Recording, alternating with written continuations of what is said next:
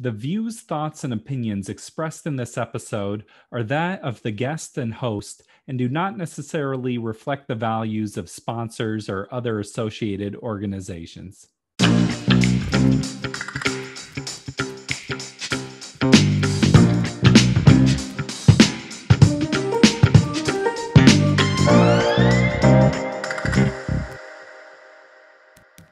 Welcome to the Parental Compass, presented by Family Education and Support Services. I am your host, Bobby Williams. If you like what you're hearing here, please subscribe to us on Apple or Spotify.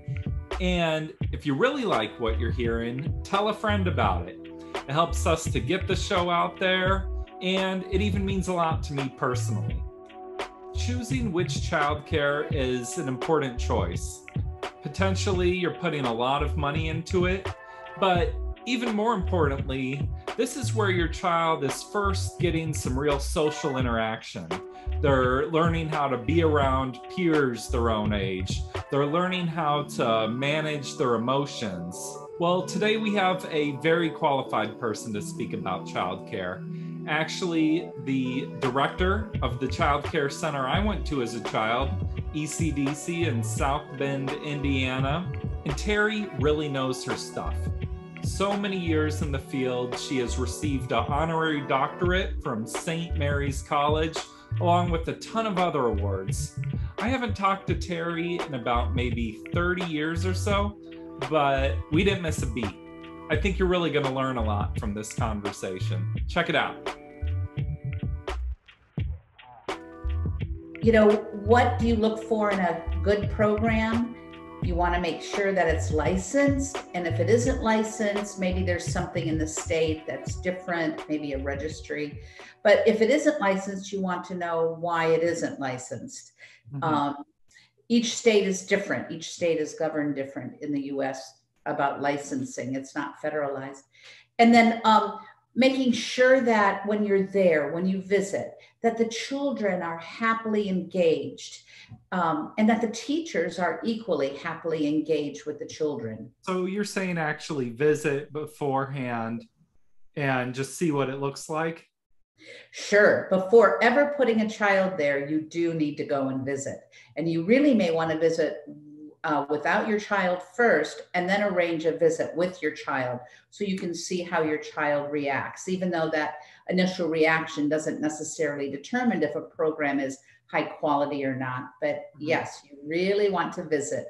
And you can call and ask basic questions ahead of time, but you want to go and feel how it feels to your heart and to your mind. Yeah. So, sorry, go ahead. I say your child's going to spend a lot of hours there. So you want to make sure that it's looks safe and clean and well maintained, but that it seems happy. What are the warning signs for a lesser quality daycare that you should be aware of? Yeah, so it's almost like the converse of what I'm saying about what's good. So if the teachers are engaged with the children, reading stories, helping with art and painting, talking to children who are building with blocks. Maybe there's a nature area in the room and the children and the teachers are looking at acorns or caterpillars that are spinning cocoons. If the teachers are engaged in talking and supporting the children, that's what you're looking for. And if kids are just kind of wandering around, it's called aimless wandering. If children are wandering around and teachers are talking to one another and not to the children, that would be a sign of a less quality program. Can you ask hard questions? Like, could I go into a daycare and be like, what is your turnover rate like? Yeah. Or something like that. Is that a fair question, or are you just going to insult them? No, that is a great question. I think I would maybe lead with about qualifications of the staff first, but finding out what the turnover is, the turnover rate of the teachers really tells you about continuity. And what we know kids need is continuity with the adults in their lives. The adults that are caring for them, that are raising them when they're not with their parents. And so that's a really good question. Any other good questions to throw at them? Yeah. So, like, what is the daily schedule like? What you hope to hear is there's active times and there's quieter times. There's creative times, there's story time, there's large group times, and there's individual and small group time. Mhm. And then you also want to ask, are the children supervised at all times?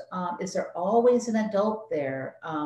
Even at rest time, children need to be supervised at all times, even if they're sleeping. Yeah. I imagine some of our listeners are hearing this and thinking like, well, all that stuff is nice, but I can't afford this super high quality daycare. It can be like a house payment for people, the cost of daycare sometimes. Yeah, So, it can be as what, much as rent. yeah, what would you say to those parents who are just concerned about the cost? Well, both pre-pandemic and post-pandemic, there's funding out there, and there's now even more funding for essential workers, where parents can actually select a very high-quality program and receive state funding to help pay for childcare. So they should check into that. Ask the director, what type of scholarships are available? Do you participate in childcare voucher? Is there an On My Way pre-K? Those are some of the programs here in Indiana, but they come through the federal block grant. So they're in other states as well. Hmm. There may even be funding through United Way. Wow. What do you know any good like Google keywords to search or? Yeah, help to pay for daycare, help to pay for childcare, childcare voucher. Those would be the things that would at least let you know. Plus, every community has what's called a resource and referral. They may be regionalized or not just dedicated to one city. They may be a regional service. But if you can Google resource and referral for childcare or childcare resource and referral, you can talk to people that will help you find the highest quality program near either where you work or near your neighborhood or whatever's convenient for you. And they can also help you with the application process or connect you with the agency for voucher for child care funding support. I was thinking about this topic and how for most kids or a lot of kids, this is their first interaction with peers outside of their immediate family. And that can be stressful. Or how do you handle separation anxiety from parents? I feel like that's a big one. Sure, that's huge. Yeah. So a good program will have what's called a family orientation and a family engagement plan or strategies. And you should ask, a parent should ask about what are the ways you help the family learn about the program and what we're supposed to send and do and so on. And then how can we also help the child adjust? There's great storybooks that you can read to children. Carl Goes to Daycare. There's Bernstein Bear books. Do you remember those? They're Oh, sure, yeah. the Mhm. Bear Family, yeah. So there's all kind of great books you can read to your child to help them prior, but then taking your child there to visit, reassuring them that you're not leaving them, you're just there to see all the fun the children are having. Yeah. And then orientation, there should be a handbook that tells you not only about their philosophy, their daily schedule, the kind of activities they provide the children with. Um, and during that orientation, parents can ask even more questions about the teachers and first aid training and CPR and fire and flood emergency plans or storm plans.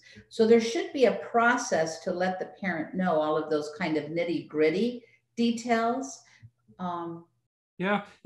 I was just thinking as you're talking, you're really putting a lot of trust in a place to be like, here's my young child, take care of them. yeah, Well, really. Which is why I guess one other thing I want to mention before I forget is that you want to make sure that they have an open door policy for parents, not for strangers. They should have a locked door policy for strangers, but for family members, whether it's the grandparents or the parents or foster parents, that there's an open door policy and that parents can just drop in at any time. If a parent has to make an appointment to come and see their child, then that's not transparent enough. That's not the best place for your child. So in the very beginning, like at ECDC, parents would say, now, can we come at any time? And we said, absolutely, you can come at any time. We have an open door policy. But know that if your child hasn't adjusted yet, when they see you, they're going to think you're taking them home. So come see them and then take them home. Don't make them go through a second time. Yeah. Separating from you. But there should be an open door policy for parents or family members. Mm-hmm. What about social issues? Like you take your young child there and they cry all the time, or they bite you when they get angry or something. I mean, that happens. So what should you expect from the childcare as far as how they handle this? Sure. So hopefully when you're talking to them, you ask them about the discipline policy, or we call it child guidance, how you guide children, but what their discipline policy is. And hopefully you hear that they're proactive. They try to prevent issues by having duplicate materials and having a sufficient number of adults in the classrooms or in the program. But then they should talk about how they help children solve conflicts with one another, that teachers get down on the child's level, they comfort, they help, the teachers provide empathy, they then validate the feelings, and then they problem solve with the children, whether it's over the shovel in the sandbox, or whether it's over a space where one child is and the other child wants to be there. And sometimes biting happens. It usually happens more frequently with nonverbal children, so 2-year-olds and younger, but sometimes even a 3-year-old or a young 4-year-old will become frustrated and they'll bite. It's almost like they don't think, which of course they're little ones, they're not thinking about what they say first, but it's more like a reaction. And so the way you handle biting depends on the age of the child. If it's a 4-year-old or an older 3-year-old that's verbal, then you talk about what they can do instead, and you help them understand that the child they bit is hurt, and they should go and help get the ice pack for the child that was bit and check in with that child. Ask him, how is he? Let him know you won't do that again. But then if it's a nonverbal child, like a young 2-year-old, it can be teething or it can be just communication. And then the teachers want to help figure out with that child what they wanted. Yeah. What are the common challenges you see coming up for children in childcare? So I would say it's probably two or three things. One being intense emotional reactions to disappointment. Yeah. So that's when teachers have to be understanding. The last thing we ever want to say is don't cry, because those feelings are real. So giving the child time to gain composure through the adult validating the child, and then problem solving. Well, what can we do? There's another shovel, I think, in the other sandbox. Let's go see if that shovel is available. Or maybe we need to put it on our list that we need another shovel for the sandbox. So then you problem solve with the child, and they learn it's called co-regulation. They learn to regulate their feelings through an adult supporting them through the process. Yeah, and that's something that will go on their whole lives. I mean, you always have to learn how to regulate yourself. And that's right. And it really, what we're learning is that to learn that children can't be just shut down. You know, don't cry, you're too loud, or we'll deal with that later. They really need to have an adult help them through the steps of co-regulation. Yeah. Well, and kids will just get upset about a lot of different things, like a cookie's broken or something. Life is complicated. Yeah. Yeah, Totally. the wrong socks, Uh-huh. the wrong cookie. Yeah, the broken cookie. Yeah. Mhm. The other thing that happens with young children in terms of kind of issues is when children, we have three temperaments of kids. This is really oversimplification, but it really works well. There's kind of the easygoing child, there's the feisty active child, and then there's kind of the slow to warm child. So these three basic temperaments. And what can be a challenge is a feisty child who's very active and they don't have the avenues or the tools to cope with communal living. There's a lot of bodies, a lot of kids in a classroom, and they're figuring out how to navigate life. And that can be hard if you're active or feisty. Yeah. You have big reactions. And then for the very slow to warm, more introverted, shy child, there's a lot going on in a classroom, and they can kind of be very observant. So, what teachers do is try to help all the temperaments feel comfortable in that setting. Yeah. So, I went to ECDC Good. as a young child. What kind of temperament did I have, you think? Do you even remember? So, yeah, so you were more typical to, I guess, I don't know about active, but creative, very creative, where your sister was more slow to warm. Hmm. Yeah, I feel like I was maybe one of the shyer kids, but who knows Oh, how you really remember yourself and yeah, things yeah, like that too. yeah. Um, what about when this comes up when you have your child and they just clash with another child, they just can't get along. Them and this other child are fighting and hitting or whatever. They just don't like each other. What's the next move as far as reaching out or doing something about it?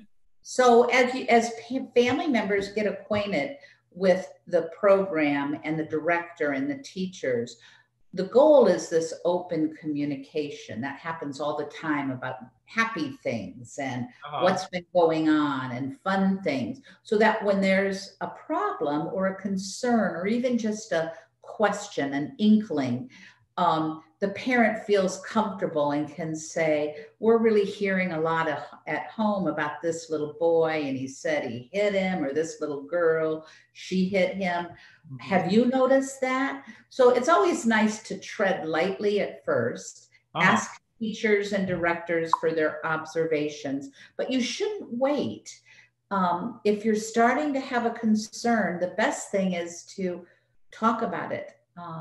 Yeah. And then in an early childhood program, the teacher's goal is to help children get along. That's one of the social goals, is that children can share their feelings with one another and they can problem solve, that they can choose to play with someone or go choose to play with someone else.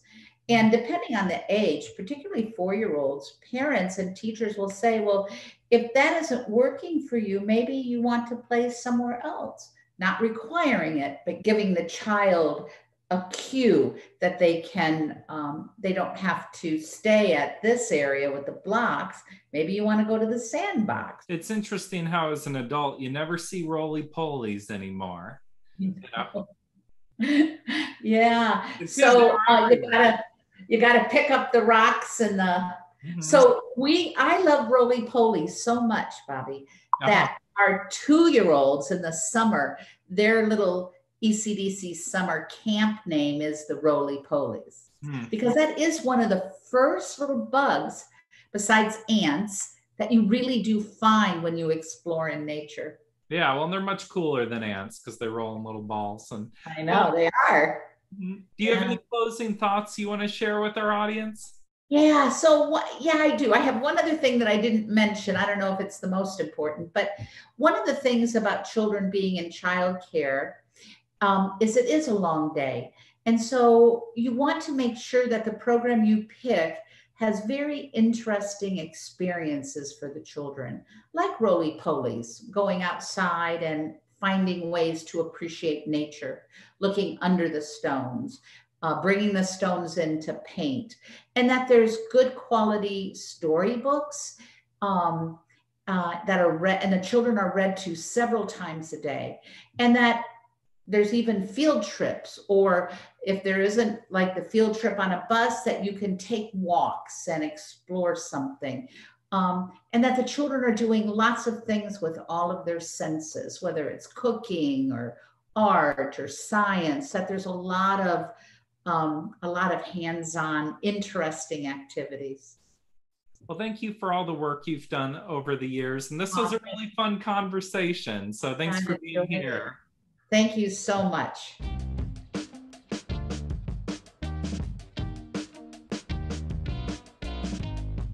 Thank you, Terri. Ask the hard questions, be a little detective. Make sure you're finding the right childcare center. It's a big choice. This has been the Parental Compass presented by Family Education and Support Services. I'm Bobby Williams. We'll see you next week. Peace.